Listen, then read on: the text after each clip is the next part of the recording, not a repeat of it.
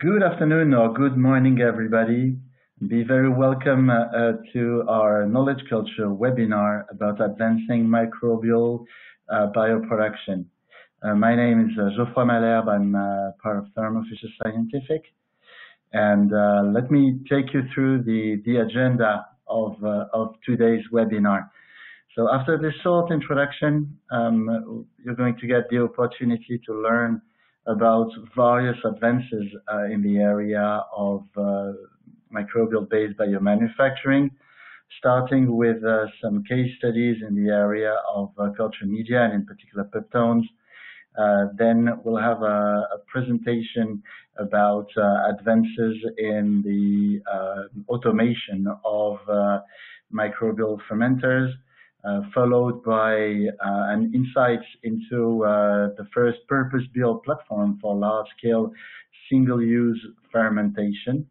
And we will follow with some comments and innovations related to the downstream purification of microbial-made biologics. And in order to introduce the topic, I'll give you a few general words about microbial bioproduction and also about brief introduction about our organization before moving on to the next speakers. Right, so obviously microbial fermentation in itself is obviously nothing new.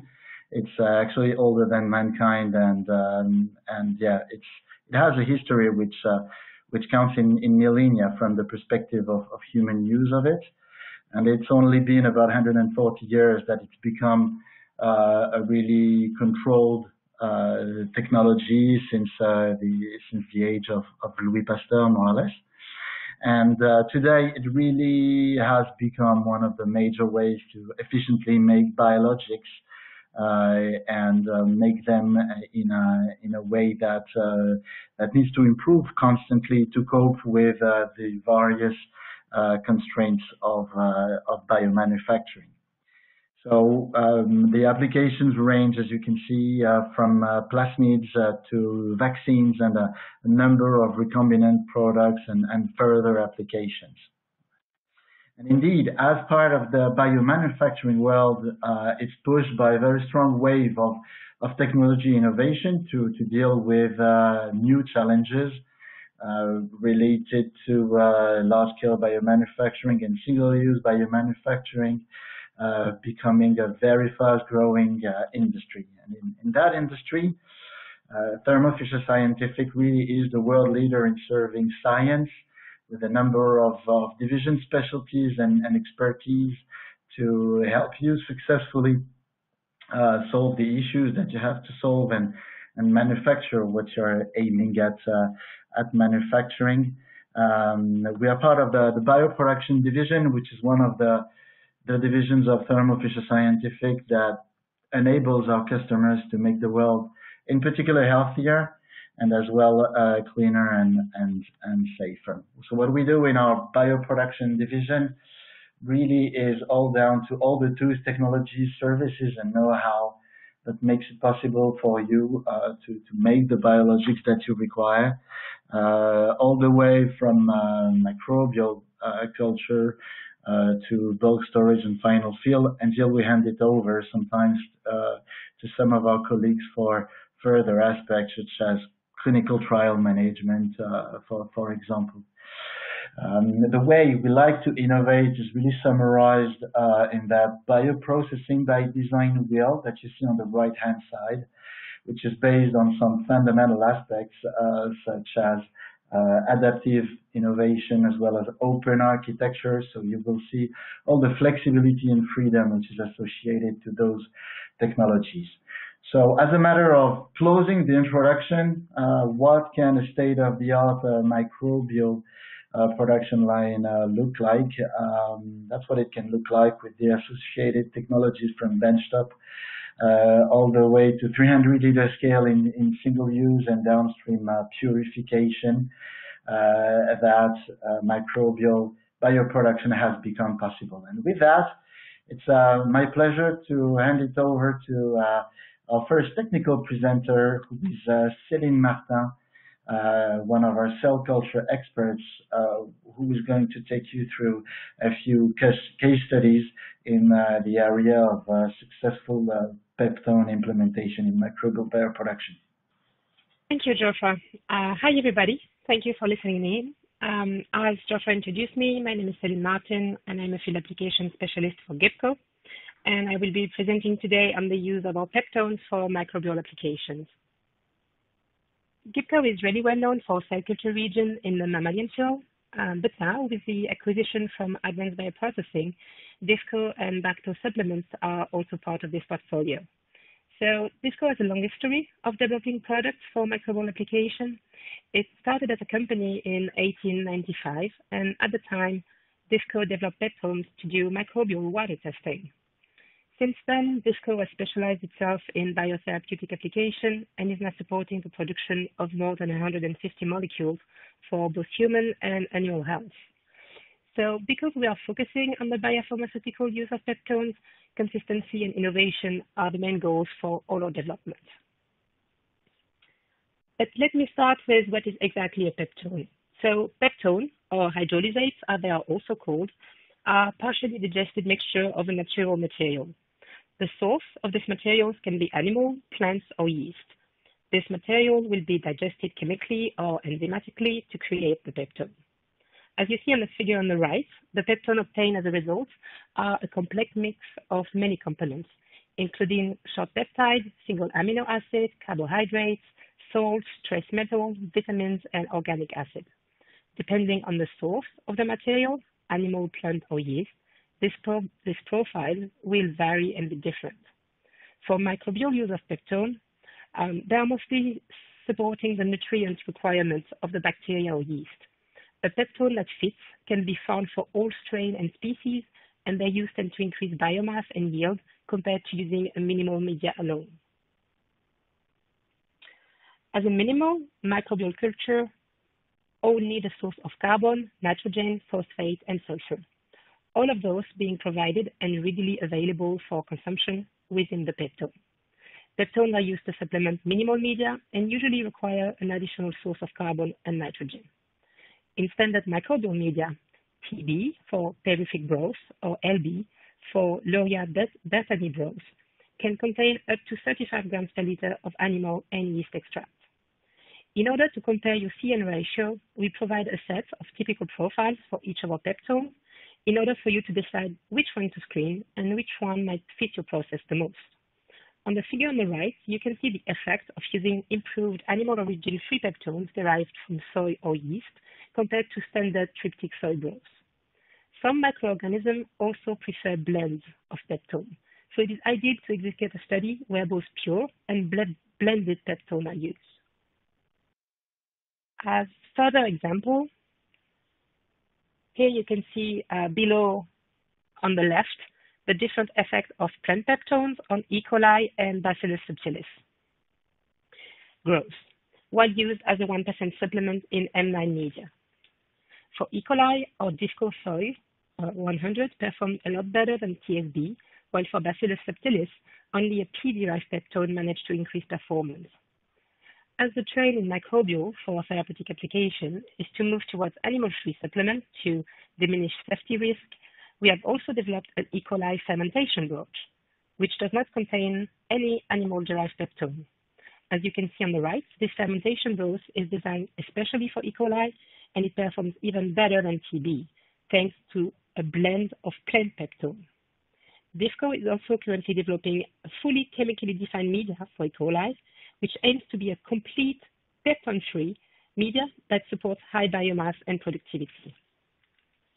As mentioned before, all these peptones are manufactured especially for bioproduction, which is why ensuring consistency and reducing lot-to-lot variation is one of our requirements for developing a peptone.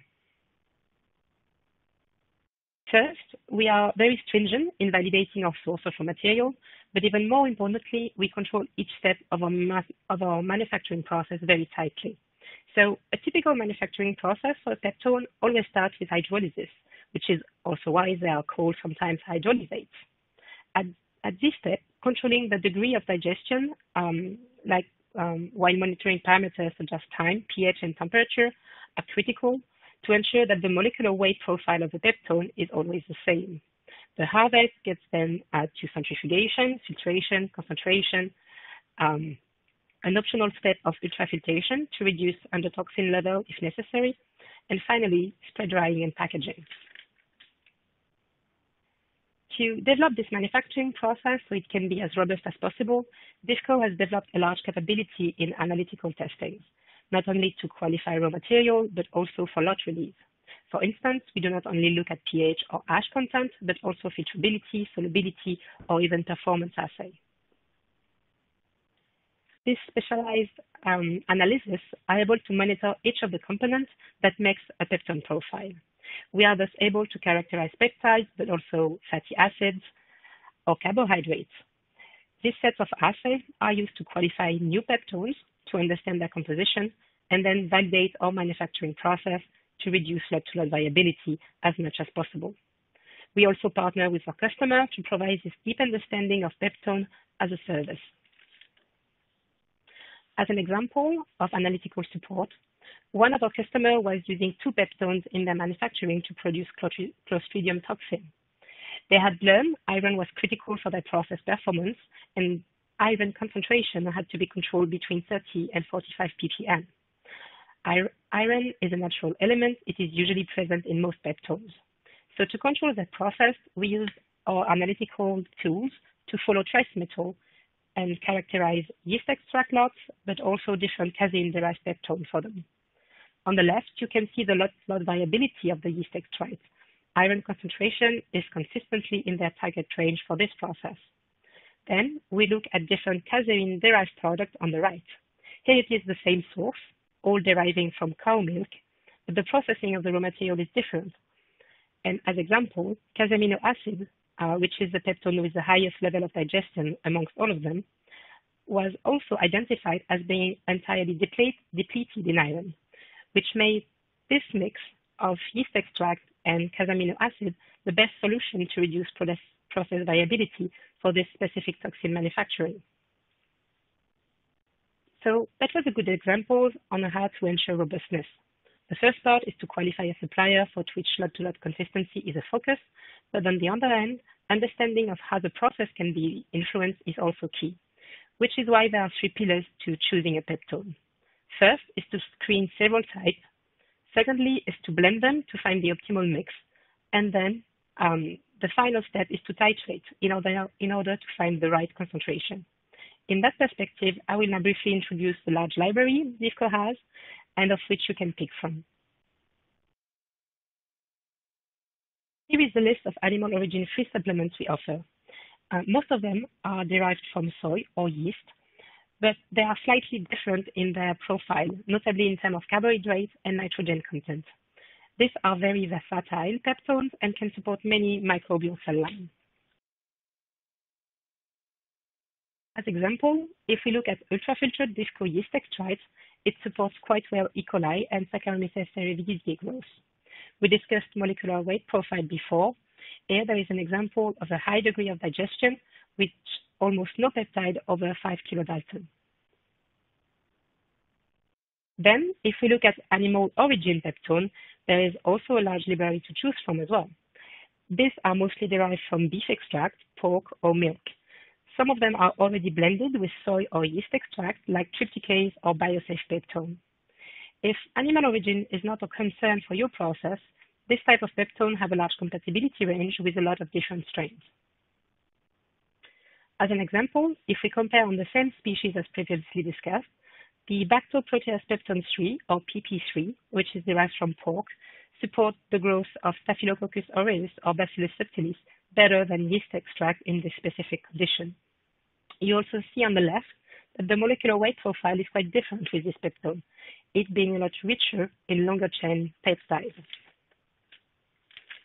So to make it easy for you to screen our library of peptones, DIFCO offers different starter packs with up to 6 different types of peptone within each pack. That allows you to screen, blend, and titrate the perfect mix for your process. For microbial culture, starter pack 2 and 3 are the most useful and contain either only animal origin-free or a mix of both types of peptones. we have also a preview pack to test our newest peptones where we use new raw materials like wheat or cotton, or alternative profiles for yeast or soy peptone.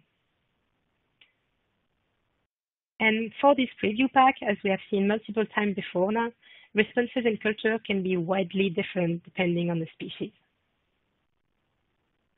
Finally, as a quick conclusion, Bisco Peptone are now part of GIPCO.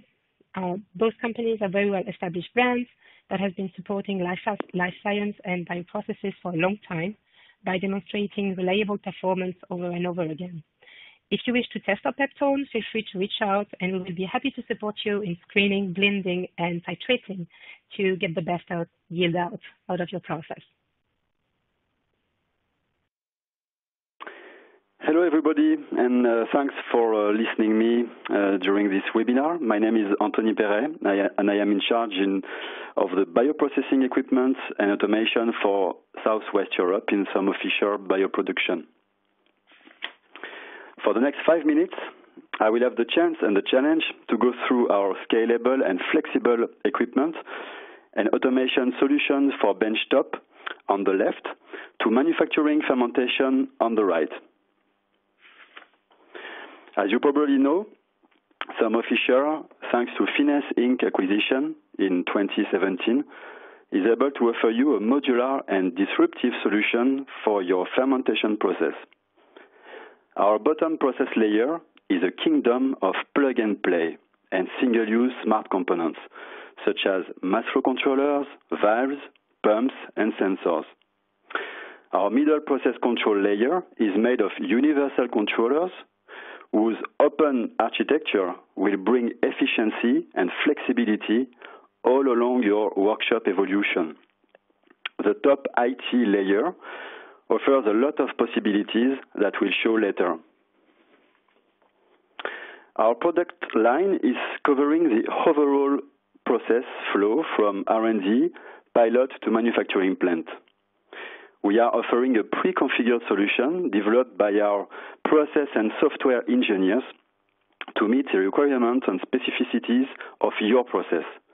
This does not require further additional on-site programmation and offers a limitless flexibility. Our benchtop fermenters is composed of 4 sizes from 300 milliliters to 10-liter working volume. A complete range of accessories will address all your needs, including heating, cooling, sparging, and agitation. Many additional options are proposed, such as exhaust gas measurement. These glass vessels will be connected to an I/O station, also called G3 Lab Universal Controller. It's able to control either a glass vessel or a single-use fermenter. This really open architecture also offers the connectivity to various single-use and reusable vessels from the market. In order to support you for later stages of your drug development, the same principle of universality is also possible with our G3 Pro Universal I/O station, able to control a pilot or a production fermenter, also a bioreactor or a mixer, all along the life of your workshop. Please be patient. My colleague Melanie will present you our single-use fermenter in a few minutes. Please don't be frightened by this slide showing the limitless possibility of our architecture. Please focus on the top left black rectangle, which represents the distributed control system that we selected for its robustness and security for your sensible process. This DCS is the brain which will control all of your process equipment and even more. Of course, we'll select the best IT solution to embrace your project. Of course, no process control is possible without a process software. Our TrueBio will offer you a limitless possibility of fermentation strategies, not only for R&D, but also for manufacturing. And because we can use the same process control strategy for the filtration or for chromatography skids in your downstream workflow and workshop, of course, we developed a suite of two softwares dedicated to chromatography and filtration skid, driven from the skid's touchscreen or from the IT room supervision. And last but not the least, depending on your project, our solution can integrate a manufacturing execution system. This layer of automation will aggregate the information from your ERP, such as quality documents, resources, consumables, and raw materials. That's the way to digitalization, interoperability of Industry 4.0, which is the future.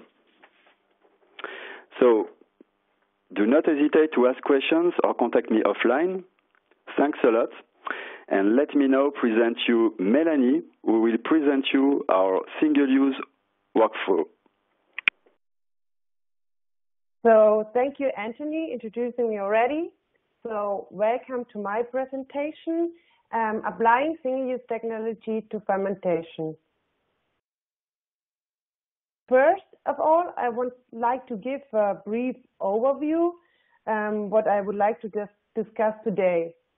So why fermentation is key for biopharmaceutical market. The next, how did we develop our single-use fermenter?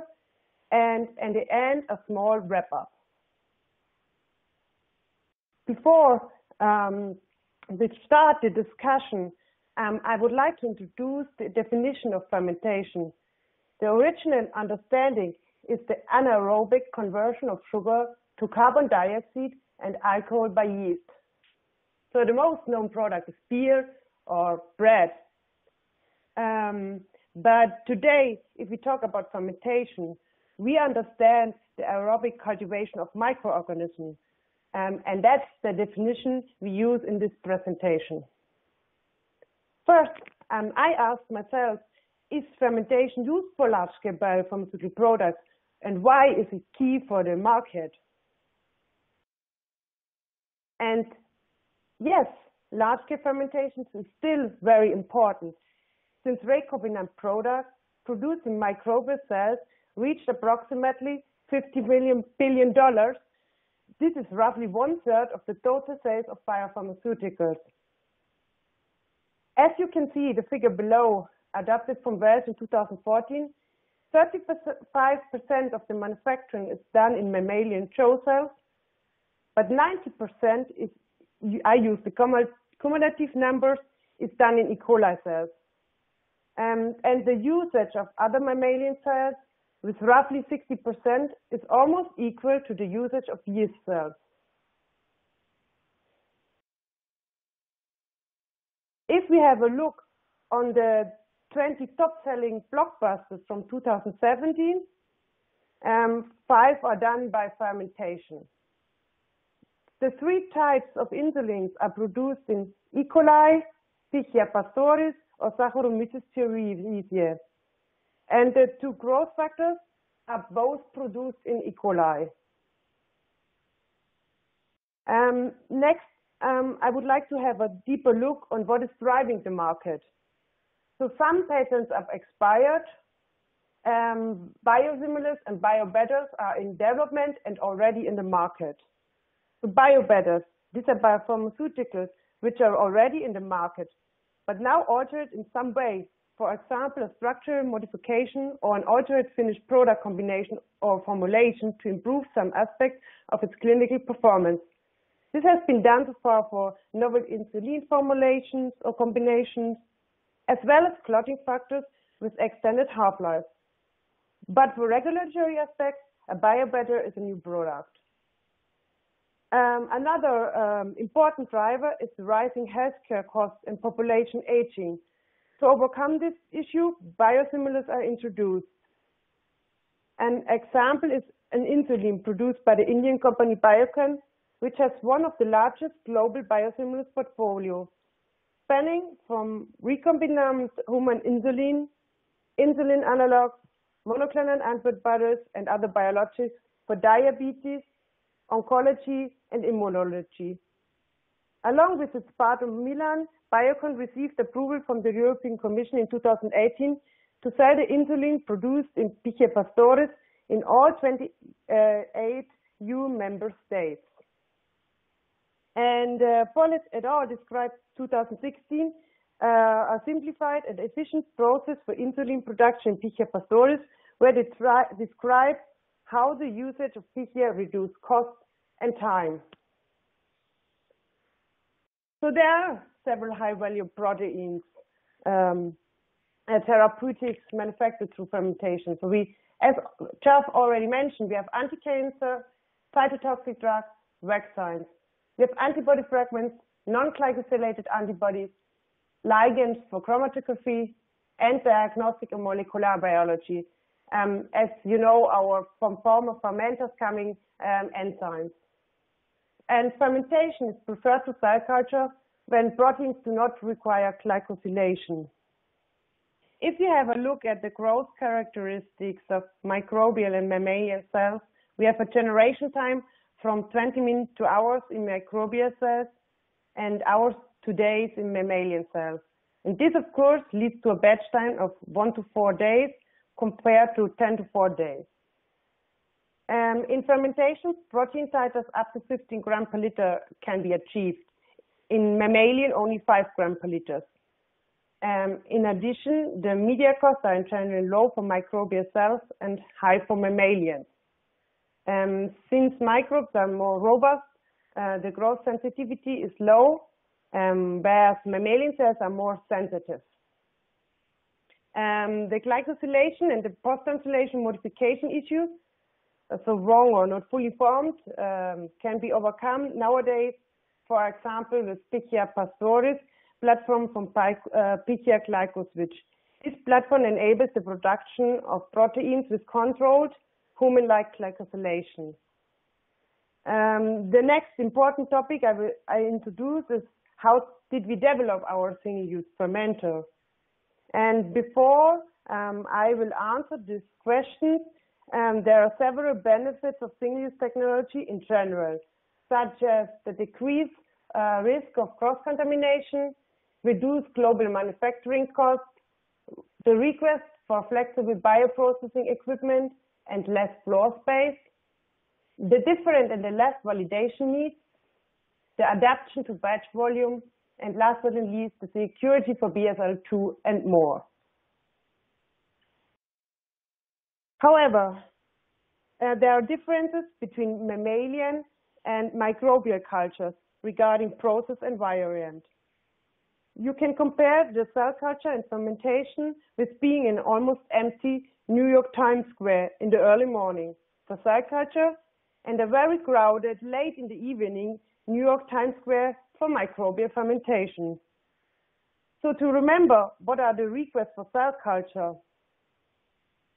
We have low shear resistance of cells, so they need a gentle mixing, and we have a KLO of less than 20 per hour is achieved for O2 transfer. So what are the requests for the aggressive aerobic microbial cultures? We have high oxygen mass transfer, powerful mixing, inefficient cooling, improved exhaust management, and foam management. So it's obvious that retrofitting of conventional cell culture single-use bioreactors is insufficient for microbial fermentation. So now I would like to show you how does our single-use fermenter look like. You can see the condenser and the high flow exhaust system. On the top, we have fully coupled drive mixing, centrified vertical shaft, 3 Russian impellers, and buffers. The bed loading door is there. We have volume indications and a liquid side window. We have a 3/8" dimple water jacket on bottom and sidewalls. In addition, we have the cable management tree and the bottle support. We offer load cells and the 3 lock casters. And we have square base open frame for easy access to harvest. So this single-use fermenter platform is designed to meet unique microbial fermentation requirements that instead of being modified from a single-use bioreactor. So what were the thoughts behind the mixing development? There is a direct central mechanical agitation to bring in more power. The 3 Russian impellers, which generate high mixing, multiple impeller increasing mixing distribution. All the Russian turbine impellers, impeller diameter is 1/3 of the vessel diameter. Then we have radial mixing near impeller, and equispace impellers cover axial mixing. The shaft is equipped with 4 buffers, which breaks up vortex of center-driven mixer. The design allows powerful mixing with the PIV of 2.27 watts per liter and agitation rates of 600 RPM in the 30 liter and 375 RPM in the 300 liter. And the vessel geometric proportion to mimic stainless steel design.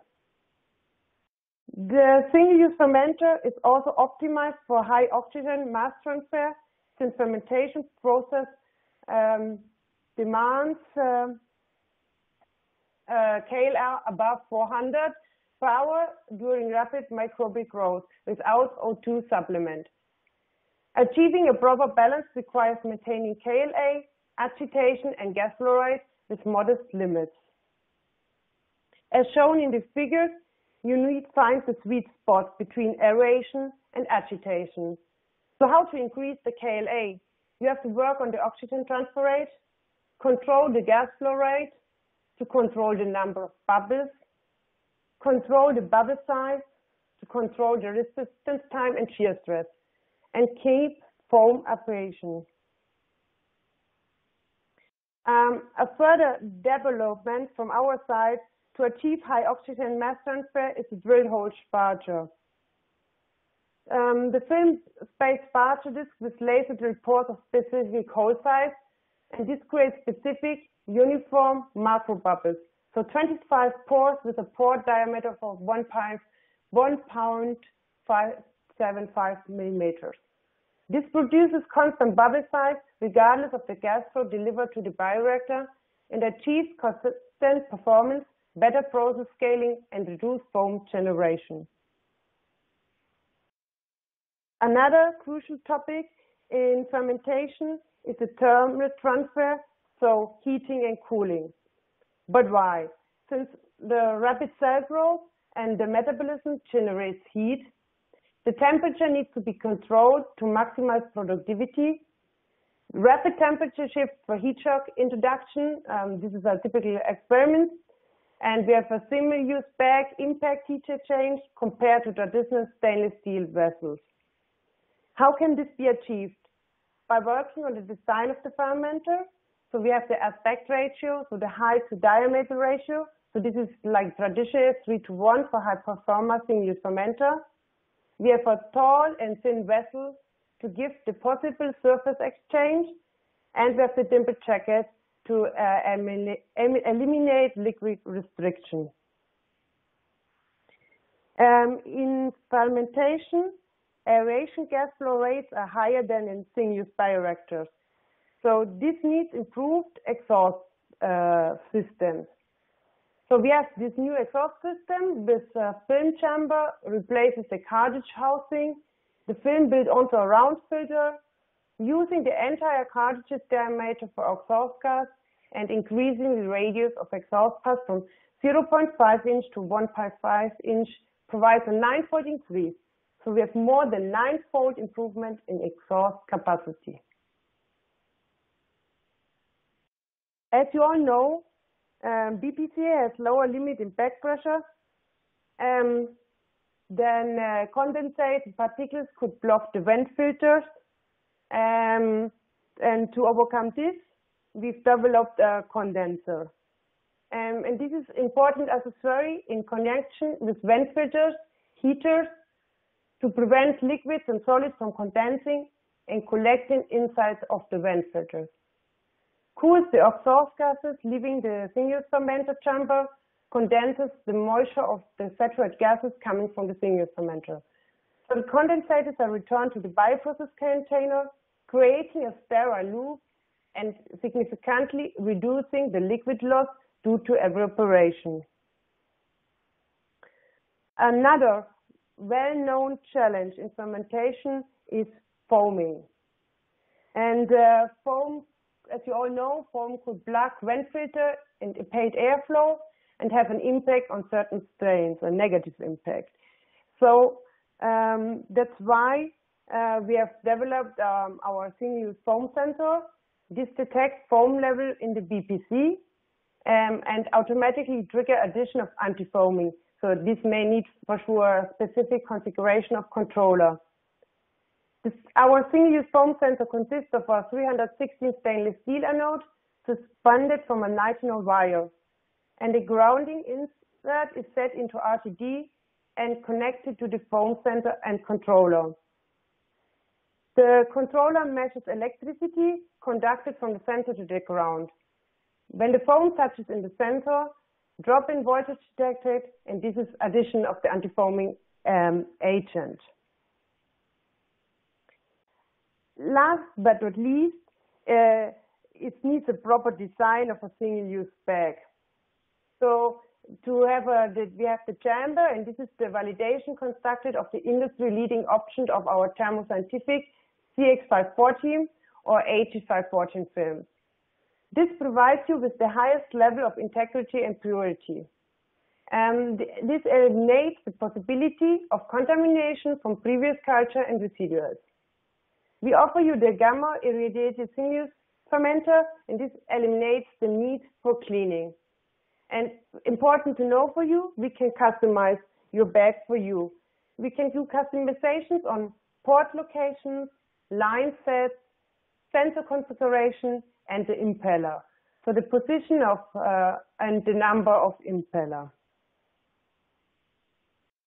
For sure, we have done different testing to prove the design for complex fermentations.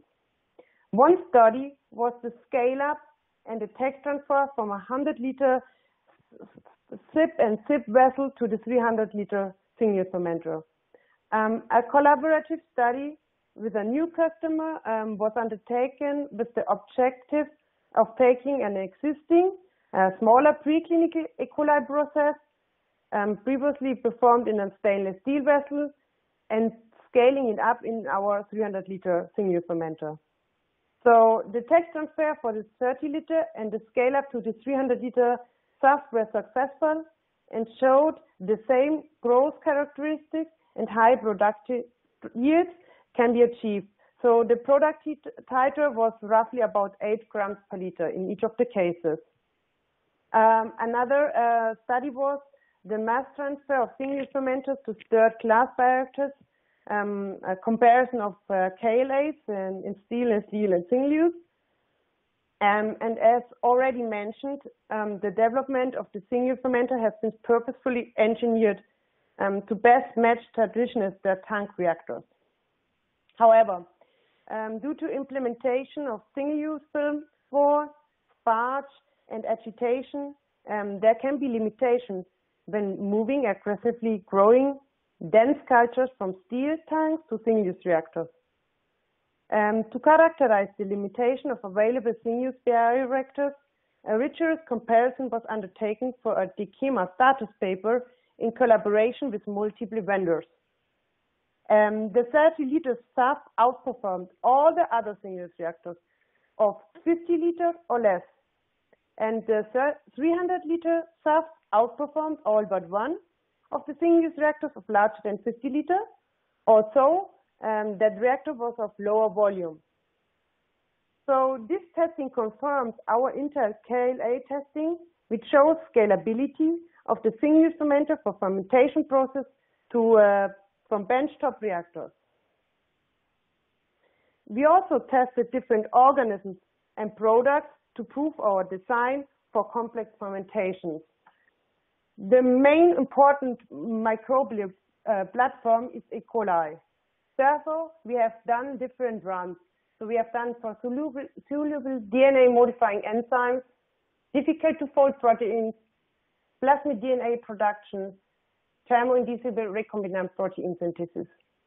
We have done also protein secretion by Bacillus subtilis, protein IgG ligand production, and last but not least, we have done a protein secretion by Pichia pastoris and Saccharomyces cerevisiae yeast. For example, the production of alkaline phosphatase and single-chain antibody fragments. As shown in the graph on the right-hand side, it was also possible to achieve even high cell density Pichia cultures, which demands high oxygen transfer and mixing.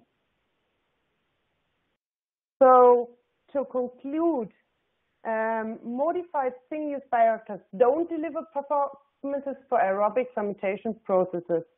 Therefore, we developed our single-use fermenter that is based on proven principles of microbial fermentation, fundamental engineering principles of physical geometries, and the design criteria as traditional stainless steel vessels. In addition, the single-use fermenter has been developed for complex aerobic microorganism cultures. The hands-on time of the single-use fermenter preparation process is much shorter. You don't have to clean your reactor. The vessel assemblies are there, and you can reach scale up to 600 per hour. So with that, I would like to thank you and hand over to my colleague Zoltan.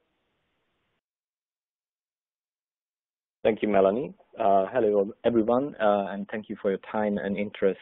My name is Zoltan Gulyas, and I'm the Field Application Specialist for Purification at Thermo Fisher Scientific. We at Thermo Fisher Scientific can cover the entire bioproduction workflow, and now I would like to talk about the purification portfolio. We have two resin families that are complementing each other nicely. The porous resins with ion exchange and hydrophobic interaction surface chemistries offer a combination of high capacity, high resolution, and high productivity. They are ideal candidates for both non-affinity capture and polishing applications. These resins are developed and manufactured in Bedford, Massachusetts in the US. The Capture Select resin family is a large portfolio of affinity resins for antibodies, proteins, and viral vectors, enabling high purity in recovery in a single step. This also enables a platform purification approach for the mentioned targets. These resins are developed and manufactured in the Netherlands. Both of these resin families offer GMP-compliant resins, and they are already used in many late-phase and commercial processes. Both production brands are able to produce high resin quantities. The Capture Select ligand can be produced in up to 15,000 liter fermentation scale, and the porous resins up to 250 liter volume scale. Both teams offer custom solutions if none of the off-the-shelf products would fulfill your expectations and needs. The Capture Select technology uses the llamas and their unique heavy chain only antibodies called the camelid IgGs. These antibodies have the same specificity as the standard IgGs, but the variable regions have only heavy domains, which makes them simpler and more stable.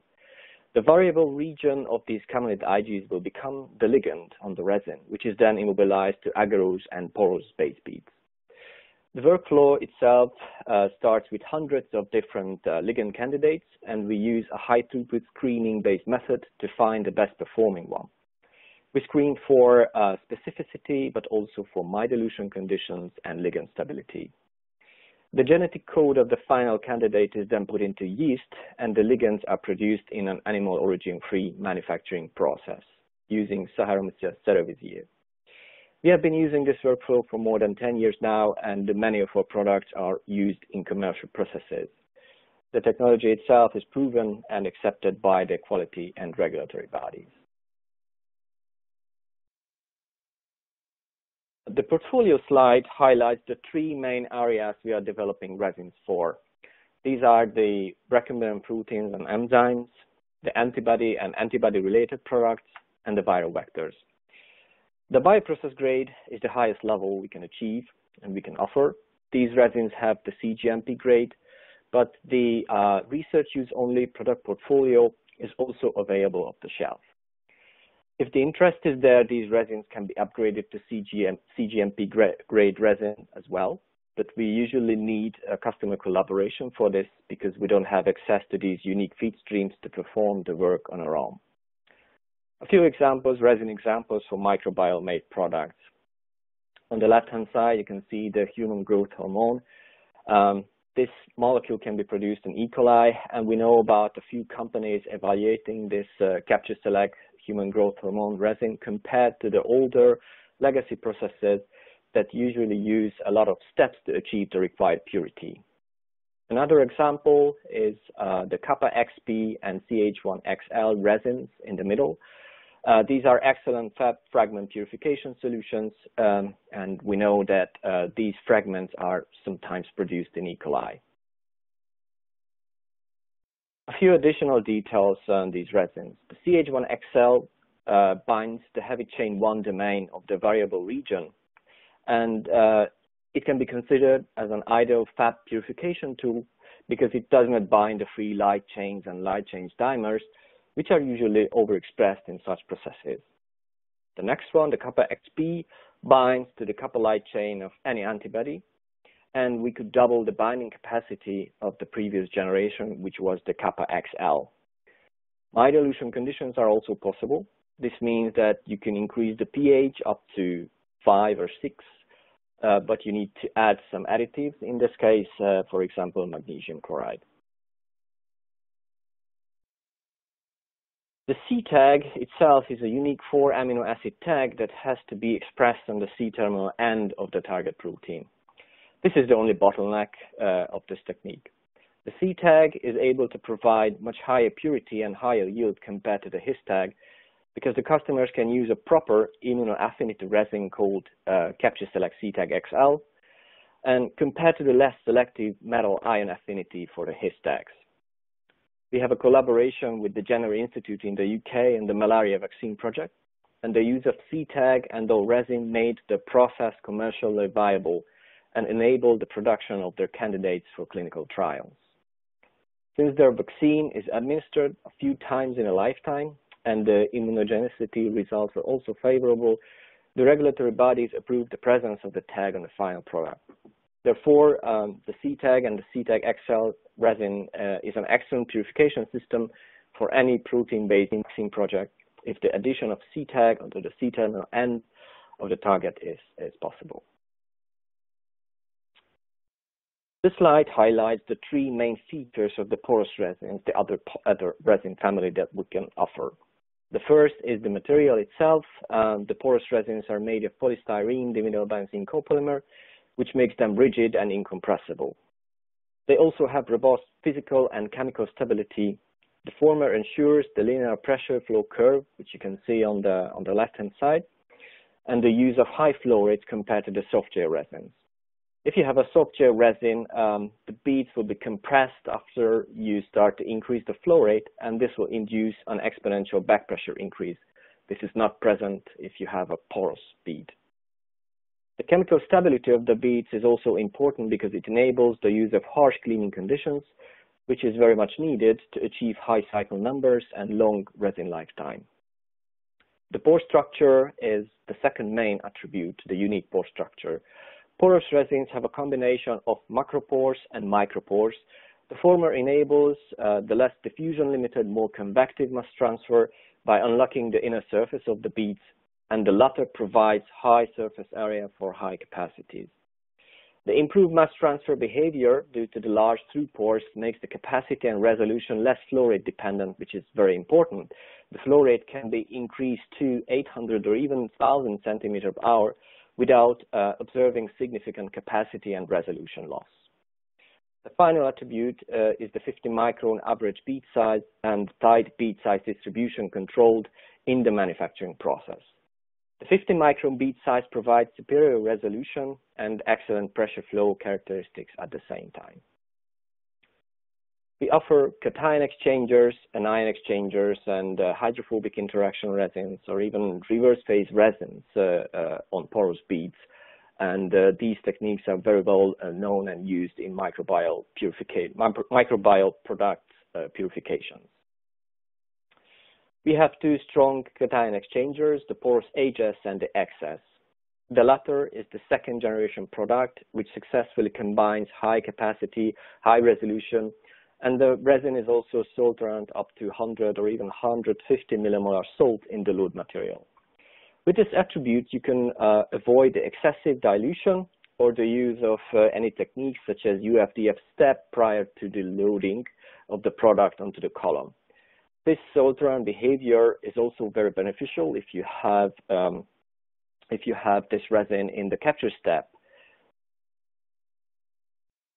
The next slide explains our anion exchange portfolio. We have 2 weak and 2 strong anion exchangers. The porosity is similar to the DEAE resins, but the minor difference in the ligand structure leads to selectivity differences in many cases. PI has a mixed amine surface, which includes primary, secondary, and tertiary amines. And the HQ itself is created from the PI by quaternizing this already complex surface to 60%. With the presence of all 4 types of amines, the HQ is not considered a standard Q resin. It has a mixed mode, weak and strong anion exchange functionality, and this results in unique selectivities, which can be leveraged both in a capture step or in a polishing step. XQ is similar to XS. It successfully combines the very, very high capacity, high resolution, and it's also salt tolerant up to 15 millisiemens per centimeter. This resin is an ideal candidate for very fast flow-through polishing applications, or also an ideal candidate for a capture step. Finally, we have 3 new HIC resins, the porous ethyl, benzyl, and benzyl ultra. And with these resins, we wanted to increase the available hydrophobicity range and add new tools into the purification toolbox rather than simply copying the existing resins and their hydrophobicities. The ethyl is the least hydrophobic one we offer and perhaps you can find on the market. The benzyl is among the most hydrophobic resins you can get, and the benzyl ultra is the most hydrophobic one you can have on the market. This hydrophobicity also determines the mode of operation. So the ethyl was designed for bind dilute applications with very high hydrophobic molecules. The benzyl can be used both in flow-through and bind dilute mode depending on the hydrophobicity of the molecule. And the benzyl ultra was designed for flow-through applications, mainly for aggregate removal under low salt conditions. And with that, I'd like to thank you for the attention, and please do not hesitate to reach out to us if you have any questions or you would like to evaluate any of our resins. Thank you very much, Zoltán. So with that purification presentation, it's time to open up for questions. So as you can see on the webinar interface, there is a space for you to type in your questions. And we're going to get to those as soon as we manage to go through them, solve them, and have our specialists answer those questions. In the meantime, as some of you are typing their own questions, I would like to really thank you for your attention. So wrapping up before actually moving to the questions today, you've had the opportunity to learn about some of the key ways to make your microbial bioprocessing more efficient and effective, from adequate peptone supplementation and high quality raw material use to increase the titer. You have learned how to implement automation solutions which are totally universal at benchtop scale and all the way through production. You have learned how to scale up in single-use technologies and become able to start the next run of maybe another microbial strain, maybe 2 hours after having finished the previous one, which was unavailable to the microbial community only recently. And finally, we browsed some of the downstream purification technologies available for you, both following affinity approaches as well as ion exchange or HIC. We chose to focus on those technologies. There's far more tools in your toolbox with Thermo Fisher as a microbial bioproducer. such as molecular analytics for some key analyses, such as, for example, residual host cell DNA, but many other applications. Another important aspect is also the Prima technology with inline mass spec analysis of fermentation gases, which is a key fermentation piloting technology, as well as some of the Sorval technologies related to initial clarification by centrifugation, and the list would obviously be far too long. So we hope you enjoyed this seminar, and we will be very pleased to support your application. So feel free to visit thermofisher.com or reach out to the closest member of Thermo Fisher Scientific for any further discussions and being led to our scientists. Thank you very much for your time. And now let's go through the questions which we received.